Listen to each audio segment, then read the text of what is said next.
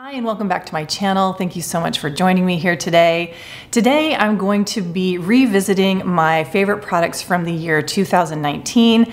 I always enjoy watching other YouTubers sort of, revisit their favorites, talk about how they're feeling about them now. So I thought I would do the same. I think I've done one of these videos in the past. I will link that below if you're interested in checking it out. I think maybe I did a recap of my 2017-2018 favorites. I think I merged that into one video. So this video is going to be focused on the 2019 favorites. So let's go ahead and just dive right in. In these favorite videos the last few years, what I have done is I've talked about my favorite boxes from the Clean Beauty box as well as from the Boxwalla.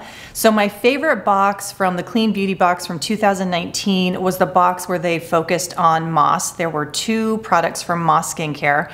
The first one was Potency, the Ceramide Hydrating Cream. I think maybe in 2019 it was called the Hydrating Milk. I'm not exactly sure, but I think there has been a name change. So I still love Potency. I do not have it with me here in my collection. I don't have it anymore. It's not because I don't like it. I really, really love it. It's one of those emulsion type serums slash lotions that you guys know that I love. This one is definitely on the heavier side as compared to maybe the Live Botanical Ambient Moisture Liquid or the Heart of Gold Sweet Briar Hydrating Nectar. Both of those are a little bit more lightweight. Potency, I would say, is definitely heavier. But while I absolutely love Potency, it is quite expensive. It is definitely the most expensive of these serum emulsion slash lotions that I adore. It is the most expensive one that I have tried and really loved. It is $145 for 30 mils. And they also do offer a 10 mil size, which is $63. So quite expensive. Like I said, definitely the most expensive of this type of product that I have ever tried.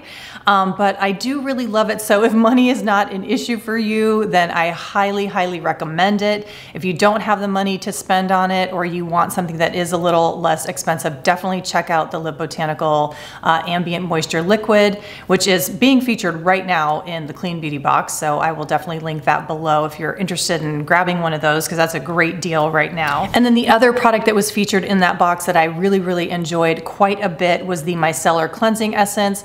I don't know if the name has changed to Rosewater Advanced Micellar Water. I'm pretty sure that it has. Again, I think, Moss Skincare went through some branding changes and some name changes. This one too was a product that I really loved. I actually enjoyed using this micellar water. I don't use them that much, but when I do, I really enjoyed the Moss one. This one too is very expensive. It is $65 for 4 ounces, or you can get a 2-ounce travel size for $39. So again, I probably would have repurchased this if these weren't so expensive. To give you a comparison, the Audacity Blue Aura Cleansing Water, which I actually really, really did enjoy, is $39 for 4 ounces. So as compared to the Moss one, that is 2 ounces for $39, whereas with the Audacity one, you get twice the amount for the same price. So in the future, if I do need to purchase a micellar water, I think I would definitely go for the Audacity moving forward. But I do really, really love both of these Moss products. Highly recommend them. Like I said, if money really isn't an issue in terms of purchasing your skincare. I actually do have the Wamisa, I think it's like the Botanical Flower Water, micellar water. So I am getting through that one. I don't totally love it. I think it's okay, but I'm going to finish that one, and then I would probably replenish a micellar water with the Audacity one. So now let's talk about my favorite Boxwalla beauty box from the year 2019. Probably no shock, it was the one that featured Heart of Gold. So one of the products in there is no longer available. It's been discontinued. That was their Modern Love Gommage. I did really enjoy that product. I really actually liked using it as a moisturizing mask more so than the Gommage. But I'm not going to talk about it anymore because it is no longer available. The next product in the Heart of Gold box from 2019 with Boxwalla was the Sea Change Cleansing Balm, which I do still have. I completely adore this. I think this might be my 3rd jar of it. And this is what the product looks like inside the jar. It is a lovely, thick, creamy balm, cleansing balm that does rinse off with water. So it is one of those emulsifying cleansers. So if you prefer a balm cleanser that does rinse off with water, I highly recommend the Sea Change Balm. I also love the scent of it. It kind of has this like appley chamomile sort of fennel scent. It's just so beautiful. I love it so much. And yes, this has continued to be a favorite of mine over these last couple of years. And then the final product in the Boxwalla Beauty Box featuring Heart of Gold was the Sweet Briar Hydrating Nectar. I still have this. I purchased this not too long ago from Allie. Allie's the creator of Heart of Gold. This, like I keep talking about, one of those emulsion products that acts as like a serum lotion hybrid. Absolutely love it. It is on the lightweight side, so if that is something that you're looking for, I highly recommend it. You can also amp it up in terms of moisturizing if you want to just add a couple drops of oil. I do that all the time, morning and night. So this still is a continued favorite of mine and will be down the road. So moving to cleansers, I chose the Marie Veronique Pure EO Free Oil Cleanser as one of my favorites from 2019. I have not repurchased this, and it's not because I don't love it. I just always have so many cleansers going, either that brands are sending to me, or I also have repurchased one of my favorite oil cleansers, and that's the one from Live Botanical. So I just haven't had the need in the last couple years actually to repurchase this product, but I definitely would. So I wouldn't say that it's my, absolute favorite oil cleanser, but I really did enjoy it. It had a really lovely thick texture that almost felt like it kind of lathered just slightly when I emulsified it on my face. So thinking about it now, I actually did really love it, and I would not hesitate to purchase it in the future, especially like on a Credo sale or something like that. But I don't really think it's that expensive. I don't have the price listed in front of me right now, but I do think it's a very reasonably priced product.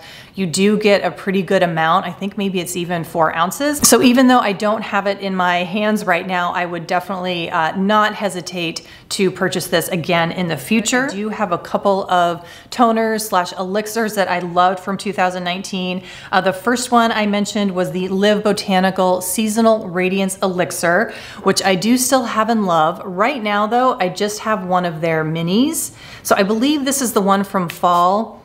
Yeah, this is the rose and Tulsi one. Totally love this product so much. I love all of these seasonal elixirs that Carolyn creates. Carolyn McRory is the creator of Live Botanical, the formulator, and she just does such an excellent job of doing these seasonal elixirs. I still highly recommend them. They are definitely one of my favorite toners / mists that I use on a daily basis. So yes, this continues to be a favorite of mine.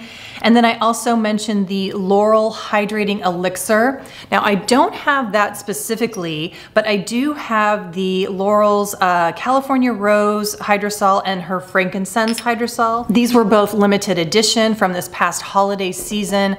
I love them. They are beautiful. They are gorgeous. And I do still continue to love Laurel's Hydrating Elixir. Definitely check out her website and just see what she has available in sort of this elixir, hydrosol category, because I really do recommend them. And then I did talk about one last toner from 2019 favorites, and that is the Youth to the People Adaptogen Soothe and Hydrate Activated Mist. I did actually just talk about this in my last video where I gave you guys my recommendations from the Sephora sale. So I've recently talked about this, but I'm going to talk about it again since it was on my 2019 favorites. I think this is my second bottle of this product. I will not hesitate to purchase it again. I absolutely love it. It has a beautiful fine mist. It contains lactic acid, which is an ingredient that I really love and recommend. For those of you who are interested in embarking on AHAs in your skincare, it's super gentle, very hydrating. So yeah, highly recommend this. This is still a favorite. Next up are the oils that I chose from 2019 as favorites. First up is the Laurel Antioxidant Oil Serum, which I still have and love. I just think that this is a beautiful, beautiful oil serum with just whole plant ingredients that just makes your skin feel so nurtured. And I have found that it's a really beautiful serum to use if I've gotten too much sun. I'm really good about sunscreen, but every once in a while, sometimes you do get an inadvertent little burn, and sometimes that will happen on my shoulders. So I've actually used this serum on my shoulders, which has helped so much, just calm down inflammation from, just a little sunburn. I love to mix this with the Heart of Gold Sweet Briar Hydrating Nectar that I talked about. Love blending those. So yes, this still continues to be a favorite oil of mine. And then I also mentioned the Live Botanical First Light Brightening Oil. This still continues to be a favorite of mine. It does have vitamin C in it. It has a vitamin C ester, very stable in this formula, non-irritating to the skin. So if you are looking for a vitamin C serum, an oil-based serum, I highly recommend this one. So moving along, I did choose the Sunday Riley CEO 15% vitamin C serum as one of my favorites from 2019.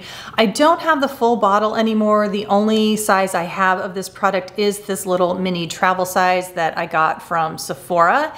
Now, I still do really like this product. It is more of a lotion, not so much, I wouldn't necessarily consider this a serum. It definitely feels more like a lightweight lotion to me. And I do actually still really like this product, but in terms of a vitamin C product, I actually have been loving the Sahara Rose vitamin C serum. I do like that one better at this point. I really think I prefer sort of that water-based serum that has vitamin C in it. So that's just what I'm enjoying right now.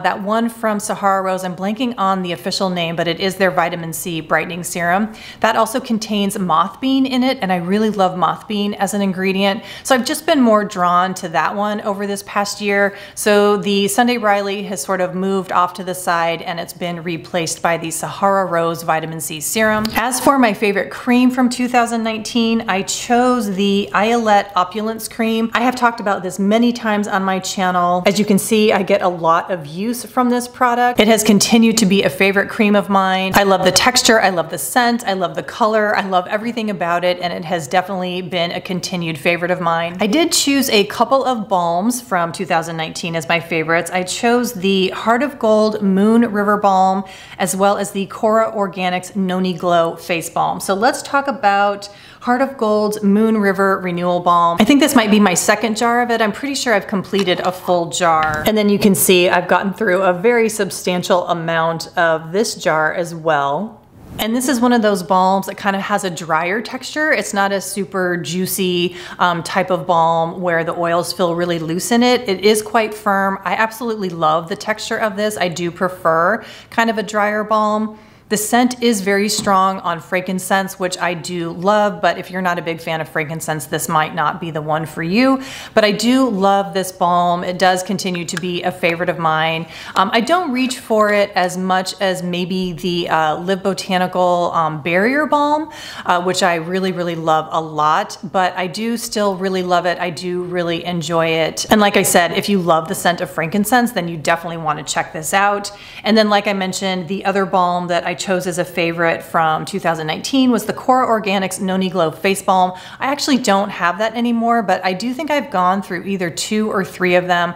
I do really, really love that balm. But like I said, I've just kind of moved away from using balms as frequently as I used to, so I just haven't felt the need to replenish that particular product, but I definitely would get it in the future. I really love it. I love the texture. I love the ease of use that it comes in a stick balm. But yeah, as I said, I just haven't been reaching for balms as much as I used to, so just haven't really felt the need to replace it, even though I still do really, really like it. I did choose one eye product from 2019, and that was the Natural Logic Eternal Eyes.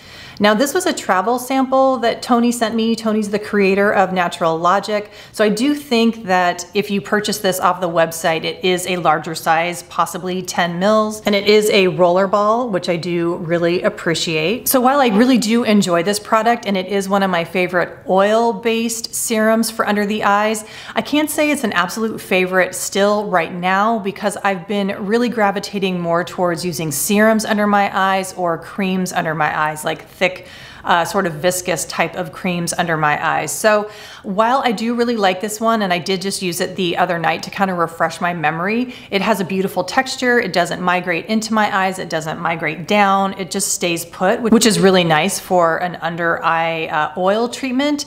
But like I said, I just have been preferring the serum based ones, like the water based serums, as well as creams. So I still really like this. Not a total favorite anymore, but if you love the oil based under eye treatments, then I do highly recommend this. So I did choose a couple of masks back in 2019 as my favorites.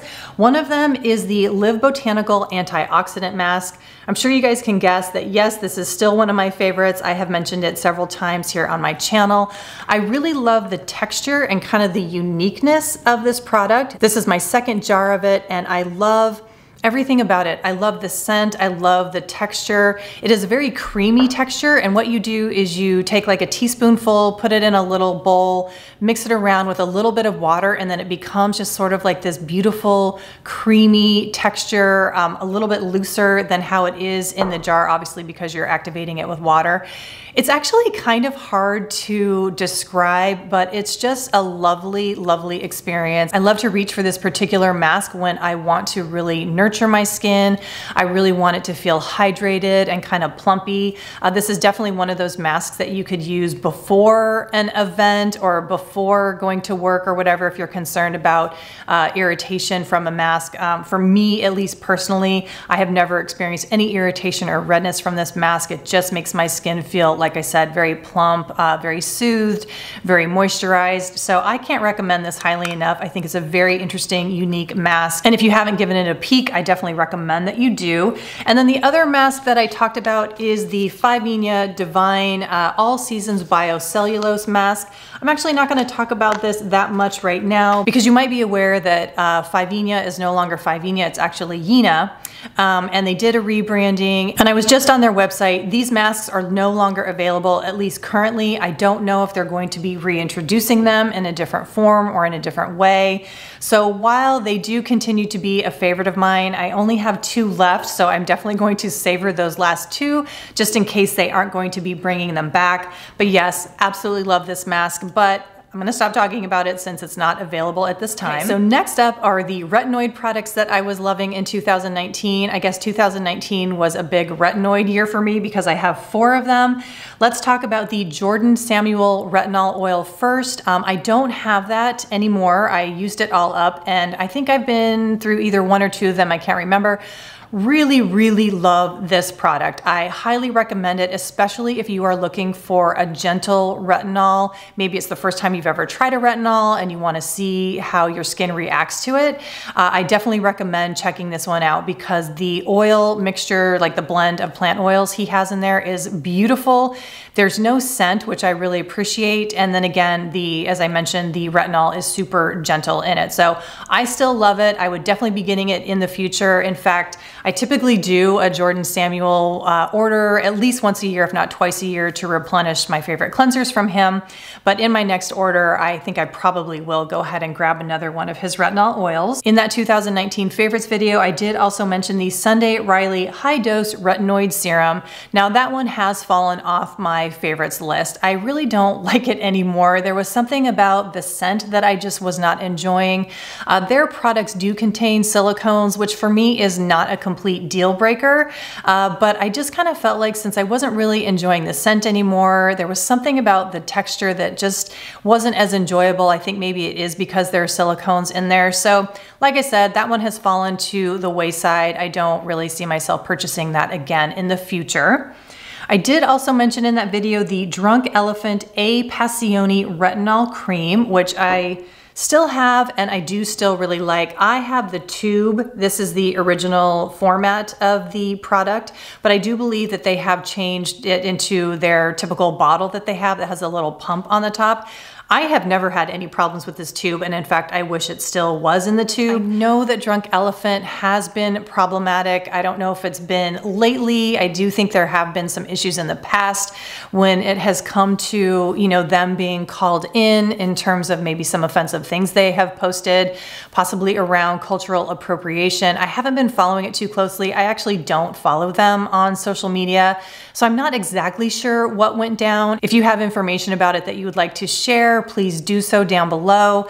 So I don't know, when it comes right down to it, if I would purchase this again. I don't really know if I feel like, you know, supporting them. So anyway, just not too sure how I feel about wanting to give my monetary support behind this brand. So I will leave that up to you to decide what feels good for you personally. And then lastly, I did talk about my prescription strength retinoid. So this is the, let's see, Tretinoin Cream 0.1%. I have not reached for this lately. I think it's maybe been 2, maybe 3 months since I've used this, and I do fluctuate with how frequently I use this. I'm actually really lucky in that I don't, knock on wood, I don't really get that retinizing thing where my skin gets really irritated or flaky. I think it's pretty resilient at this point in terms of using this particular prescription strength. So I can actually go many months without using it, and then I can reintegrate it into my skincare, and then I can use it 2 or 3 times a week without any issues. So I can't really tell you exactly how much I've been using this over the last 2 years since 2019, but suffice to say, I still do really like it. I really like its effects on my skin. Obviously, if you're interested in a prescription strength retinol, you do need to check in with your dermatologist to get that prescription. But yeah, I still really like it. Even though I haven't been using it over the last few months, I'm sure that I will start using it again in the future. So I did also mention a couple of sunscreens for the face. The first one that I talked about back in that video was the Josie Maran Argan Daily Moisturizer SPF 47. I also mentioned this in my last Sephora video. I did put it on my recommendations if you guys are interested in purchasing something from the Sephora sale and you need a sunscreen. I do highly recommend this one. It continues to be a favorite. I love using it. And what I do is I mix it with the My Shell Sun Shield SPF 50. I think I have nude. Nude is my color, which is light to medium. And I do believe they have a darker one for darker skin tones. I did mention this in my 2019 video as well. And what I like to do is actually mix these two together, mainly because the My Shell does tend to be a little bit on the dry side. So if you have oily skin, combination skin, this alone might work really well for you because I feel like it has a little bit more of a matte type of finish. For me, I need something a little bit more emollient. I like a little bit more of a dewy sheen. So that is why I really, really love mixing these two together, because the Josie Maran SPF for your face definitely has that very emollient texture, which I really do love, but I think putting them together really balances them out well and gives me that dewy skin-like finish that I really prefer. So I did mention a few makeup favorites from 2019, one of which was the Nudes Matte All Over Bronze color from Nude Sticks. This is in Sunkissed. I actually have it on today. Hopefully it's not too washed out. It is a beautiful, beautiful sunny day here, springtime day here in Portland, which I am just absolutely loving, but sometimes I can tend to get a little bit washed out. But I will show you what the stick and color looks like here. It's just a really beautiful sun-kissed color, just like the name suggests. I love just dotting on a little bit here on my cheeks. This will hopefully show you what it looks like a little bit more. I'm just using the viewfinder as my mirror, so excuse me there. But yeah, this is what the color looks like. It just kind of gives you that look of, you know, just being out in the sun, getting slightly sunburned without actually getting sunburned, because hopefully you have your SPF on. Now, similar to Drunk Elephant, I think that Nude Sticks as a brand did come under some fire. I think maybe it was around their color range, not having a very broad offering for people who do have darker skin tones. I don't follow them on social media. The only reason why I'm privy to this is I think I saw under an Alana Davison video where she was talking about Nude Sticks, there were some comments down below that referred to this controversy and, you know, people being disappointed in Nude Sticks regarding their color inclusivity. I can't really speak to it. I didn't see anything firsthand, so I'm not really sure what went down. Again, if you have any information about what happened with Nude Sticks, please do fill us in down in the comments below. So I don't think I'm ever going to go through this entire thing. I mean, I just have so many bronzers that I enjoy. I do still use this and I enjoy using it. I don't know as if Nude Sticks as a brand, I necessarily feel like I need to amplify on my channel, but this was on my list from 2019, so I felt like I needed to include the Nude Sticks as well as the Drunk Elephant products in this video. So if you want to do your own research, decide for yourselves if these are two brands you want to support moving forward. Again, if you have information about either of these situations that happen, please do share that with us down below. And then I'm happy to say here we're going to end on a positive note. The next two products that I have here to show you are from Olio y Oso, a Portland brand, so local to me. And I really love Paola, the owner of Olio y Oso. They are really wonderful. They have such a great focus on sustainability. I'm not going to go into all of the details here, but they are just a really top-notch brand. My first favorite from 2019 from Olio y Oso was their Hibisco lipstick. This is what the packaging looks like. I just feel like their packaging is so cute, especially on these lipsticks. And then this is what Hibisco looks like. And I do have this on my lips today. I'll put on a little bit more so that you can see the color. The texture of these lipsticks are really unique. They're kind of on the dry matte side, but yet they feel very creamy and very comfortable on the lips. I've had this on my lips for a couple of hours now. It doesn't feel dry at all. It still feels comfortable on the lips. So if you're looking for a lipstick that is nicely pigmented, that is not in that sheer category, then these are a lipstick you might want to look into. And then lastly, I did put their lip gloss. I think they call them their lip sheens. This is in Rosa Rosa, such a beautiful sort of neutral, cool type of color. I don't have this on my lips today, but I will add it on top. Just to give you an idea of what that does to the lipstick underneath it, these also are really lovely in terms of texture. They feel great on the lips, feel very moisturizing. So these two together I think are a really lovely combination, but if you're more of a lipstick person, then obviously I would recommend the lipstick. I think they call them maybe lip lusters, I'm not exactly sure, but the lipstick in this type of tube. But then of course, if you're more of a lip gloss fan, then the lip sheen would be for you. And if you are a sort of neutral pink, cool pink lip color lover, then I can't recommend these highly enough, and these do still continue to be a favorite of mine. And then just a brief interlude here in 2019. I said my favorite from that year was Saul. We had just gotten him a few months prior, and he continues to be my favorite. He's such a sweetie pie. He's a favorite of my whole family, obviously. But he's such a cutie. So here's Saul. He's gonna wanna jump down in a minute. Bye, Saul. All right, I think that is it. I'm looking around at everything that I pulled from my 2019 favorites list, and I think I got them all. Thank you guys so much for watching. I hope this was interesting for you to see how things have actually stayed pretty consistent for me. There are only a few products here that have kind of fallen by the wayside for me. Overall, these are all still favorites of mine that I am still really loving. If you have any questions about anything that I did not answer from these products from that past video, please do let me know. And I keep talking about this PR video that's coming down the pike. That will be my next video. Like the Sephora sale video that I did, the one that I want to do for my PR does have some time sensitive information in it, so that will be coming next week. So thank you guys so much for watching, and I will see you in that next video. Bye.